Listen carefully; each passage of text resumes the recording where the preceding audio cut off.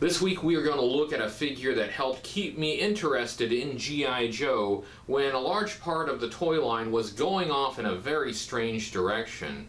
This figure may not be as well remembered now, but in 1988, for a short time, he was the face of G.I. Joe.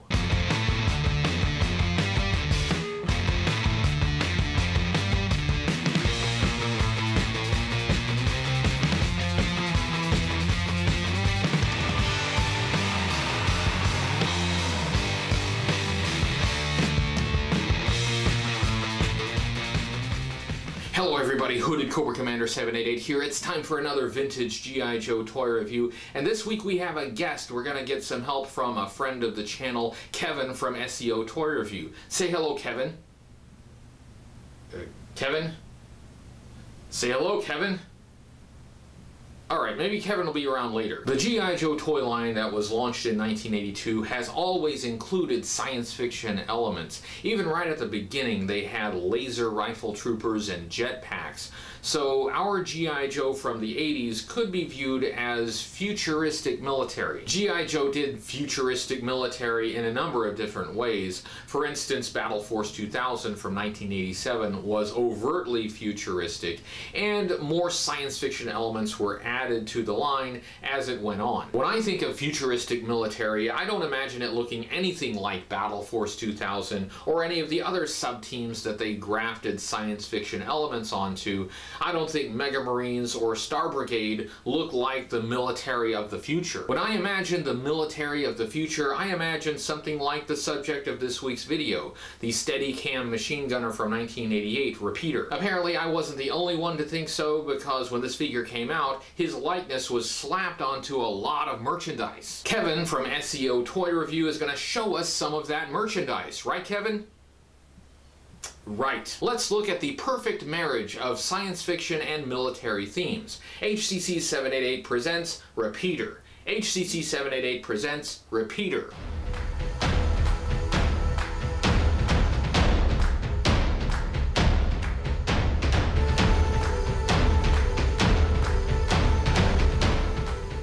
This is Repeater, G.I. Joe's Steadi-Cam machine gunner from 1988.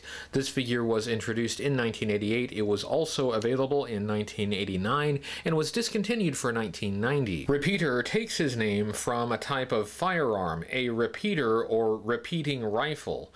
There were two versions of Repeater in the vintage line, but he was released three different ways. Version 1 was released in 1988 on a single card. Version 2 was released in 1989 as part of the Night Force sub-team. It was on a double card with Night Force Charbroil. It used the same mold as version 1, but in Night Force colors. In 1993, version 2 was released again, bagged with the Mail-Away Rapid Deployment Force set, which also included Fast Draw and Night Force Shockwave. They all had different accessories, and the set included a black special Rapid Deployment Force Edition Pocket Patrol Pack. Repeater fits in the lineage of several different G.I. Joe traditions. He is a machine gunner. Although G.I. Joe didn't have a lot of designated machine gunners before 1988, Rock and Roll and Roadblock were important members of the team. He is a U.S. Army Ranger. G.I. Joe's earlier Rangers, Stalker and Beachhead, were significant characters and leaders on the team. He is wearing a desert uniform. G.I. Joe first moved into desert themes arguably in 1983 with Grunt version 2 and Doc. In 1984 there was a new desert themed Vamp with Clutch version 2, and in 1985 G.I. Joe got a designated desert trooper, Dusty. Ever since then, G.I. Joe has kept a contingent of troops and vehicles equipped for desert fighting. One desert-themed vehicle released the same year as Repeater was the 1988 Desert Fox, a nice desert vehicle, and Repeater looks pretty good manning the machine gun. But looking at the colors of the Desert Fox contrasted with Repeater, it really makes me wish the orange parts on the Desert Fox were in a different color, perhaps a green that would match Repeater's vest and backpack. The tan and brown in Repeater's uniform is definitely supposed to be a desert color theme theme. The green isn't perfectly desert focused, but it still complements the other colors pretty well. This was pre-Desert Storm. In the 1980s, the image of the American soldier still reflected the Vietnam era, with a lot of green and woodland and jungle camouflage. In the 80s, a few conflicts in the Middle East pushed the public attention in that direction. G.I. Joe is based loosely on the real-world Delta Force, or the 1st Special Forces Operational Detachment Delta. In the first issue of the G.I. Joe comic book, the team is referred to as Special Counter-Terrorist Group Delta, codename G.I. Joe. One of Delta Force's first missions was an attempted rescue of hostages in Iran, a mission that failed. That incident was fictionalized in the G.I. Joe comic book as one of G.I. Joe's first missions. What this means is G.I. Joe has been in the desert since its inception. Repeater continues that tradition and, to me, embodies what a G.I. Joe should look like. Apparently, Hasbro's licensees also thought this is what G.I. Joe should look like because they put Repeater's face on just about everything. And now, I think, Kevin from SEO Toy Review will show us some examples of Repeater as the face of G.I. Joe. Right, Kevin? Hey, Hoodie Coco! Haha, there he is. Told you he'd be here. All this talk about repeaters reminded me of a joke from when I was a kid. Pete and Repeat are in a boat. Pete fell out. Who's left? Pete and Repeat are in a boat. Pete fell out. Who's left? Pete and Repeat are in a boat. Pete fell out. Who's left? Oh, okay. Yeah, well, I have a joke. Peter and Repeater are sitting on a car. Peter shoots Repeater, and oh, that doesn't work. The real reason I'm here is I wanted to share with you and your viewers some really cool G.I. Joe licensed merchandise that features Repeater. The first item we have here are some G.I. Joe loot bags. These were for giving out party favors at your G.I. Joe themed birthday party in 1988. The loot bags feature Shockwave, Repeater, and Spearhead. It's a pretty decent likeness of all of the G.I. Joe characters on the package there. And they're sold in an 8-pack made by Unique. Repeater is even the character featured on the hang tab for the loot bags. To go along with the loot bags, we've got a set of party invitations with envelopes. Just like the loot bags, you get 8 invitations. These are made by Unique as well. Feature the same artwork, although I think the print quality is a little bit cleaner on the invitations here. There's a dog tag on the back that has the information for the party. This set is still sealed, so I don't know what's written on the inside, but these are very similar to the Sergeant Slaughter invitations that were made in '86. In 1988, Milton Bradley released a set of 4 mural puzzles for G.I. Joe. Each one of the puzzles could connect to make a larger picture. Scene 3 is called Road Pig vs. Repeater. And surprise, surprise, it features Road Pig, Repeater, as well as Sergeant Slaughter's Warthog and the Cobra Bug. As part of their Yo's Radical Yo-Yo's line, Spectra Star released a G.I. Joe themed yo-yo, and of course it had Repeater on it. They made a few other licensed yo-yos, including Donald Duck, Pee-wee Herman, and Ghostbusters. This may not be an exhaustive list of all the different licensed products that featured Repeater on them, but the last item I have to show off is a bubble bath container released by Ducaire Bioessence. Repeater's head screws off to make the cap for the bubble bath. It's a pretty decent likeness to his action figure. It's got some different symbols up here on the top and some red markings on his shoulders there. But he looks pretty good. I mean, they even got the fact that he only wears one glove. They did change his gun to silver. It's missing the little Steadi-Cam part, but they did a great job. He's even got the digital camo down there. His backpack is molded on. And he's got this little blue base to stand on with a sticker on it. 8.5 fluid ounces. Alright, Hooded Cobra Commander. That was the licensed merchandise I had to show off. I'll get out of your hair and let you get back to your review.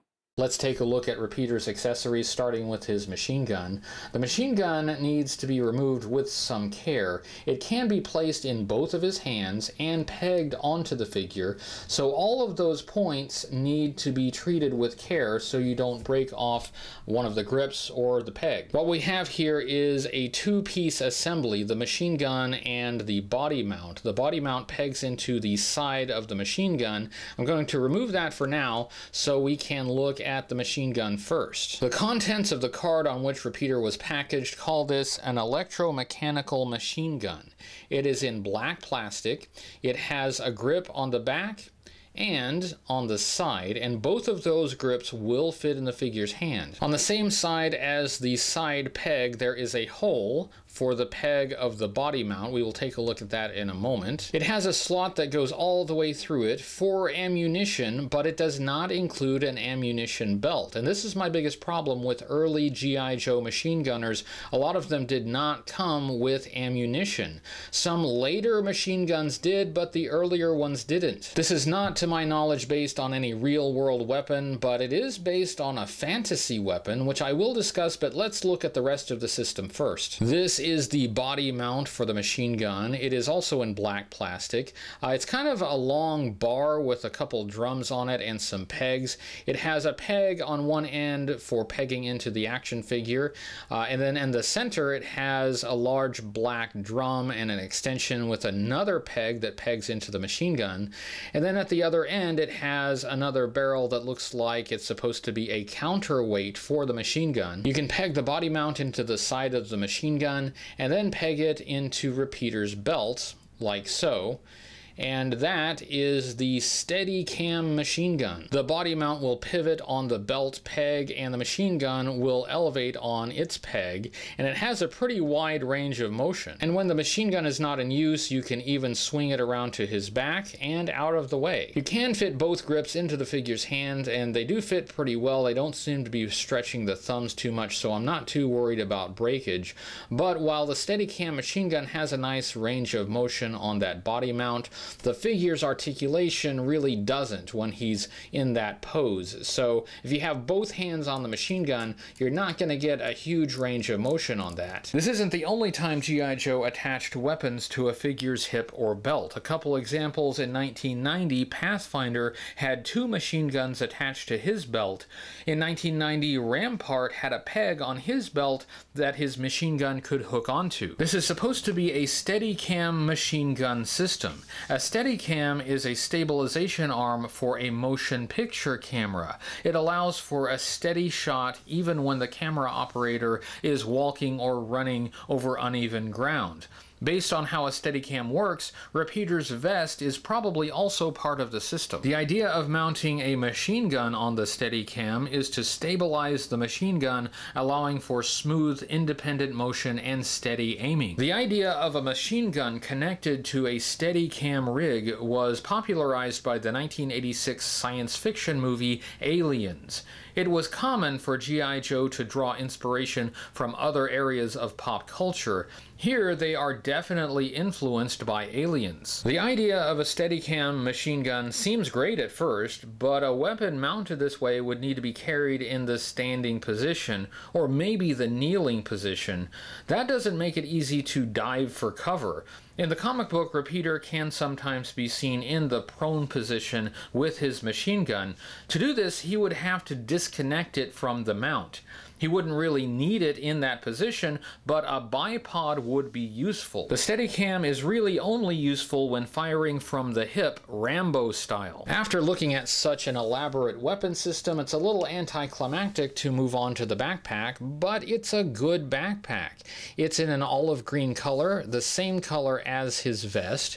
It's pretty large, it has some good detail, it has a bedroll and some straps and some pouches. It's an excellent backpack, but what I really want is some ammunition for that machine gun. Let's take a look at Repeater's articulation. He had the articulation that was standard for G.I. Joe figures by 1988, so he could turn his head from left to right and look up and down. He could swing his arm up at the shoulder and swivel at the shoulder all the way around. He had a hinge at the elbow that allowed him to bend his arm at the elbow about 90 degrees. He had a swivel at the bicep that allowed him to swivel his arm all the way around. This was an O-ring figure, meaning he had a rubber O-ring that looped around the inside. That allowed him to move at the torso torso a bit. He can move his legs apart about so far. He can bend his leg at the hip about 90 degrees and bend at the knee about 90 degrees. Let's take a look at the sculpt, design, and color of Repeater, starting with his head. And on his head he has a tan hat, he has black hair, he has kind of a big chin. According to the card art, on his hat he has his ranger patch and jump wings. The jump wings look more like the Navy and Marines parachutist insignia. On his chest he has a green vest over a tan shirt, and there is a spot of paint for his Caucasian flesh tone just above the collar. That olive green vest has a mesh pattern on the front and some straps on the back and under his arms for load-bearing equipment. It has some pouches on the front that look like they may be for magazines, but he does not come with a magazine-fed weapon. His arms feature rolled-up tan sleeves with a brown, blocky digital camouflage pattern. His lower arms are bare, and he has a single black fingerless glove on his left hand. He's a big Michael Jackson fan. Some people don't like this Tetris block digital camouflage style, and I understand. A more traditional camouflage does look better, and I have a lot of love for the camouflage pattern on Dusty. But I don't mind this so much. I understand the look they were going for. It was executed better on some figures than others, and I think this is one of the better ones. On his waist piece, he has that base tan color with more of that brown camouflage pattern. He has an olive green belt matching his vest, and some good detail on that belt. On the left side he has a pouch and a grenade, and on the right side he has the loop for the body mount of his Steadi-Cam machine gun. There's also a black detail that connects to another black detail on his right leg, and this looks like an extension of the Steadi-Cam mount. And that does make sense. A Steadi-Cam is pretty substantial, and it would be larger than what's depicted on the accessories. His legs feature tan trousers with more of that brown camouflage pattern all over them. He has pockets on both thighs, and he has that black detail that's the extension of the Steadi-Cam on his right leg. And we finish up with some really nice looking black boots. I have always loved this look. If you think of futuristic military, you may think of Battle Force 2000 or Mega Marines. To me, this is what futuristic military looks like. Repeater has a made-up high-tech weapon, but he's still wearing an environmentally appropriate uniform. Future soldiers don't want to get shot any more than today's soldiers do. Let's take a look at Repeater's file card. His file card has his faction as G.I. Joe. It has a portrait of Repeater here. I think this artwork looks pretty good. His codename is Repeater. He is the Steadi-Cam machine gunner. His file name is Jeffrey R. Therian. Primary military specialty is infantry. Secondary military specialty is heavy weapons. Birthplace is Cumberland, Rhode Island, and grade is E6. His birthplace is in Rhode Island. Hasbro's headquarters was, and still is, in Rhode Island. New England birthplaces are overrepresented on G.I. Joe file cards. This paragraph says, with close to 20 years in the Army, Repeater never got any higher in rank than E6. His performance in the field was always top-notch, but he could never hack it in garrison. He's not a barracks soldier and never could be. But send him out in the bush beyond the farthest base camp, and you'll find that he's the one the other grunts want to soldier with, because he's the one who's going to bring the grunts back in one piece. The grunts love this guy. Close to 20 years in the Army, so he's an old-timer, like Mainframe, another favorite character of mine. This bottom section has a quote. It says, being the machine gunner is probably the toughest job in an infantry squad. Number one, he's got the heaviest load to carry. Number two, as soon as he starts firing, the enemy knows where he is and becomes their primary target.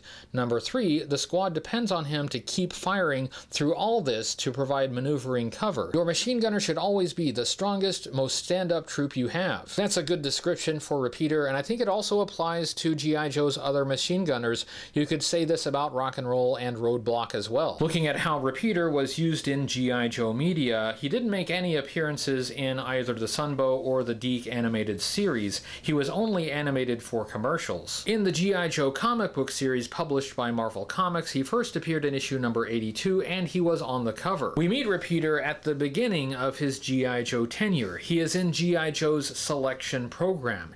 It's a grueling course designed to test physical and mental endurance.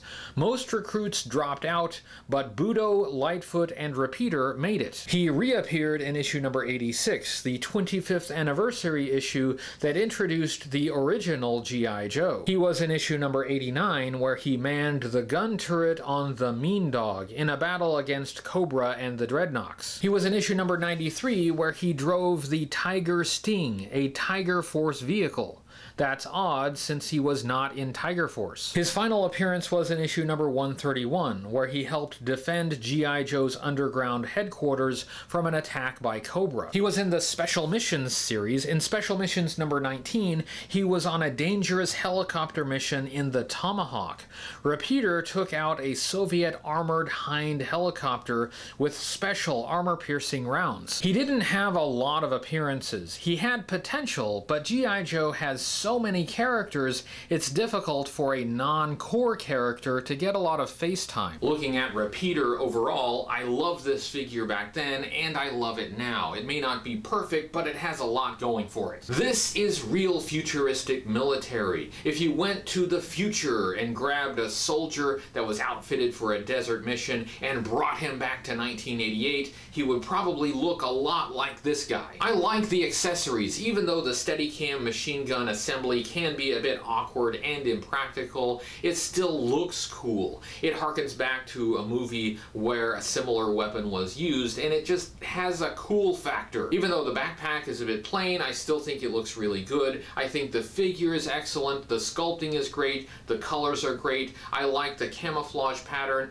I hear from some fans that they really prefer a more traditional camouflage, and so do I, but I still think this is pretty good. The one thing that's missing is the same thing that's missing on a lot of G.I. Joe machine gunners, and that is an ammunition belt. Some later G.I. Joe machine guns had an ammunition belt accessory, but not Repeater. If you're not going to give him an ammunition belt that fits in his machine gun, it has a slot that looks like it's made for one, then at least an ammunition belt could have been sculpted onto the figure somewhere. That's a minor complaint though. Repeater is a great figure. I can understand why they put him on a lot of G.I. Joe merchandise.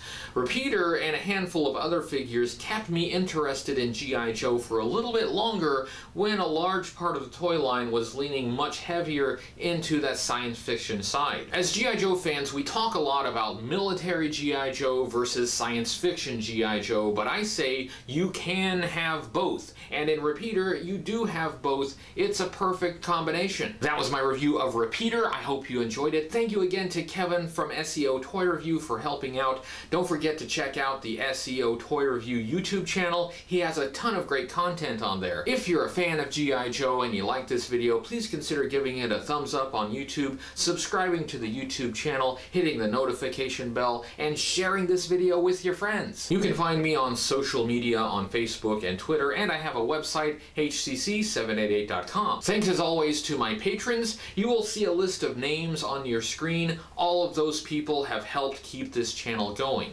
If you like G.I. Joe and you'd like to help me make more videos about G.I. Joe, please consider supporting the channel on Patreon. You can get some special perks and even find out how to decode the secret messages you see in these videos. Thank you for watching. I'll be back next week with more G.I. Joe, and until then, remember, only G.I. Joe is G.I. Joe, and only G.I. Joe is G.I. Joe.